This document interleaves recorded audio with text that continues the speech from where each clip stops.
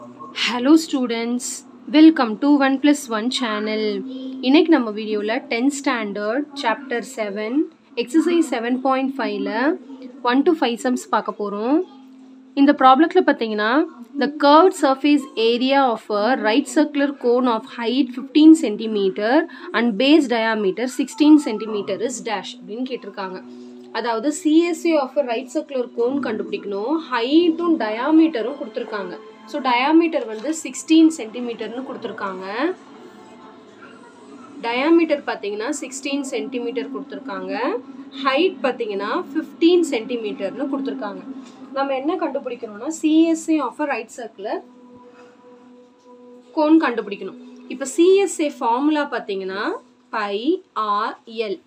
இப்போ r ஓட value வந்து இந்த டயாமீட்டர்ல இருந்து டிவைட் பண்ணா கிடைச்சிரும். அதாவது 16/2 which is equal to 8 cm.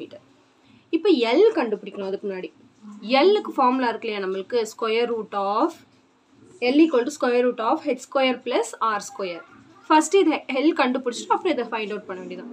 So h ஸ்கொயர்ங்கும்போது 15 square plus r ஸ்கொயர்ங்கும்போது 8 square. 15 square வந்து 15 into 15 225. 8 ஸ்கொயர் வந்து 8 into 8 64. ஸோ ரெண்டுத்தையும் ஆட் பண்ணால் நம்மளுக்கு 289 கிடைக்கும். இப்போ இதுக்கு ஸ்கொயர் ரூட் எடுக்கணும். ஸ்கொயர் ரூட் பார்த்தீங்கன்னா 17 17s are 289. ஸோ எல்லோட வேல்யூ நம்மளுக்கு இருக்குது 17 சென்டிமீட்டர். இப்போ நான் பையோட வேல்யூ வந்து அப்ளை பண்ண போகிறது இல்லை. ஏன்னா கொஸ்டினில் வந்து ஆப்ஷன்ஸில் வந்து பை அப்படியே தான் வச்சுருக்காங்க. ஸோ அதனால் நம்ம பை அப்படியே வச்சுக்கலாம். பை இன்ட்டு ஆர் வந்து 8 இன்ட்டு எல் வந்து 17. இப்போ 8 into 17 மல்டிப்ளை பண்ணால் 136 பை அப்படியே எழுதிக்கலாம். ஏரியாங்கிறதுனால centimetre square. So option D தான் இதுக்கு வந்து கரெக்டான ஆன்சர். சரிங்களா? அடுத்த சம் பார்த்துடலாம். அடுத்த சம் பார்த்தீங்கன்னா if two solid hemispheres of same base radius r units are joined together along their bases, then curved surface area of this new solid is dash அப்படின்னு கேட்டிருக்காங்க.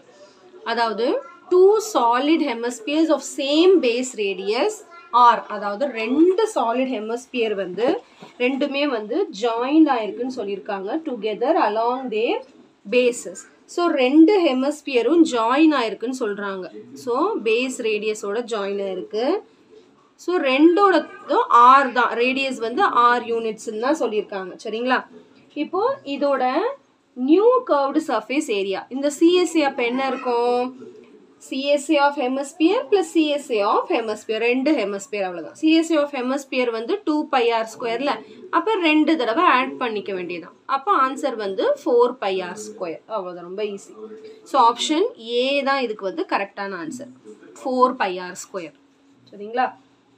நெக்ஸ்ட் சம் பார்த்தீங்கன்னா the height of a right circular cone whose radius is 15 cm and slant height is 13 cm will be dash ன்னு கேட்டிருக்காங்க.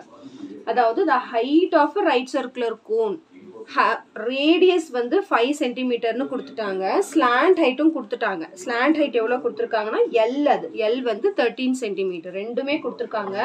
நம்ம வந்து height மட்டும் கண்டுபிடிக்கணும். So ரொம்ப ஈஸி தானே, ரைட் சர்க்குலர் கோனோட ஹைட் கண்டுபிடிக்கணும். ஸோ இந்த எல் ஆர் ஹைட்டுக்குலாம் ஒரு ரிலேஷன்ஷிப் ஃபார்முலா இருக்குல்ல, இந்த இருக்குல்ல L equal to square root of H square plus R square. அதுவே ஹெச் கண்டுபிடிக்கணும். H is equal to square root of L square minus R square. ரெண்டுத்தையும் square பண்ணி மைனஸ் பண்ணிட்டு ஸ்கொயர் ரூட் எடுத்தால் நம்மளுக்கு ஹைட்டோட வேல்யூ வந்து கிடச்சிடும். ஸோ எல் ஸ்கொயர் பார்த்தீங்கன்னா 13 ஸ்கொயர் மைனஸ் ஆர் ஸ்கொயர் வந்து 5 ஸ்கொயர். 13 ஸ்கொயர் வந்து 13 இன்டூ 13 169. 5 ஸ்கொயர் வந்து 5 into 5 25. ஸோ ரெண்டுத்தையும் சப்ராக்ட் பண்ணால் square root of 144 which is nothing but 12 cm. So height பார்த்தீங்கன்னா 12 cm. இதுக்கும் ஆப்ஷன் வந்து ஏ தான் கரெக்டான ஆன்சர். சரிங்களா? நெக்ஸ்ட் பாருங்க.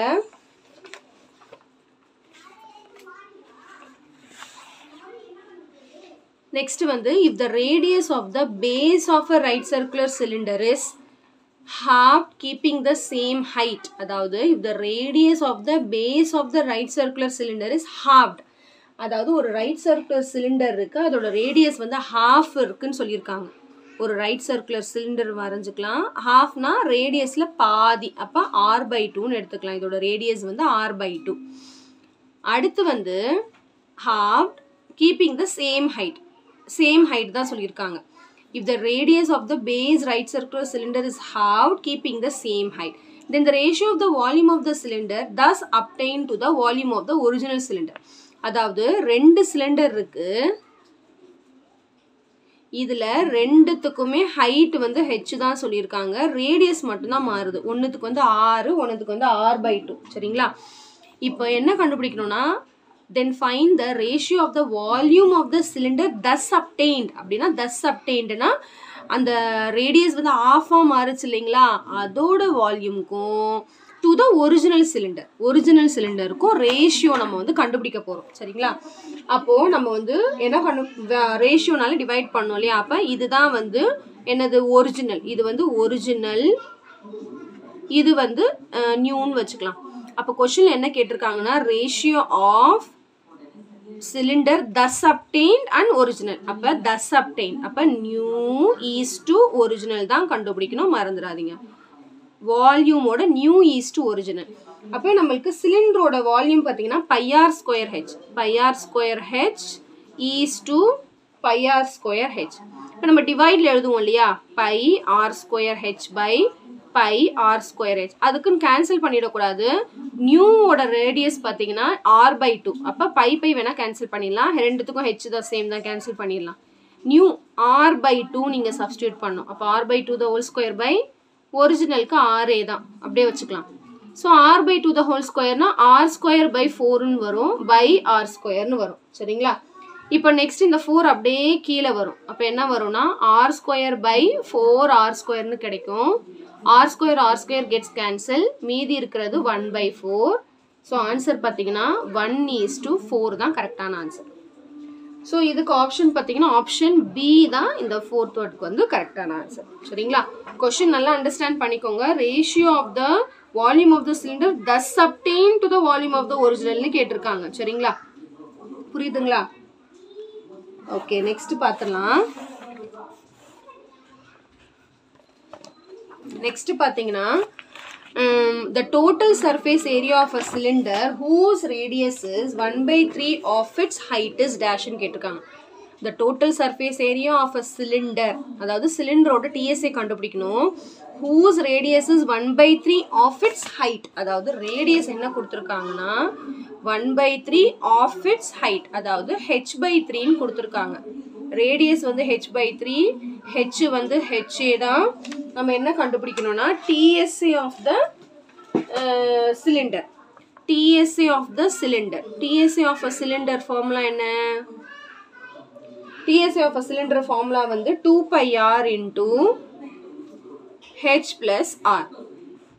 ஆப்ஷன்ஸ்ல எல்லாமே பையெல்லாம் அப்படியே இருக்கிறதுனால பைக்கு நம்ம வந்து ஒன்றும் வேல்யூ சப்ஸ்டியூட் பண்ண போகிறதில்ல, அப்படியே வச்சுக்கலாம். இப்போ 2 into π into r வந்து h/3 into h வந்து HA தான் ப்ளஸ் r வந்து h/3.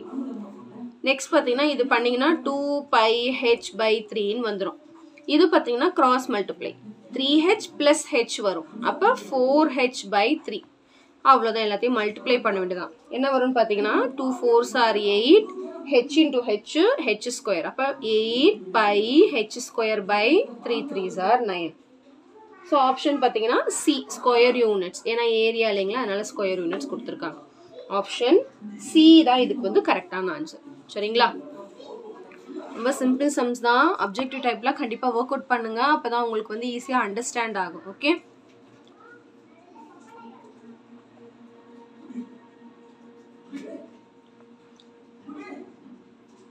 ஸோ கண்டிப்பாக இந்த சம்ஸ் நல்லா உங்களுக்கு கிளியராக அண்டர்ஸ்டாண்ட் ஆயிருக்கும்னு நினைக்கிறேன்.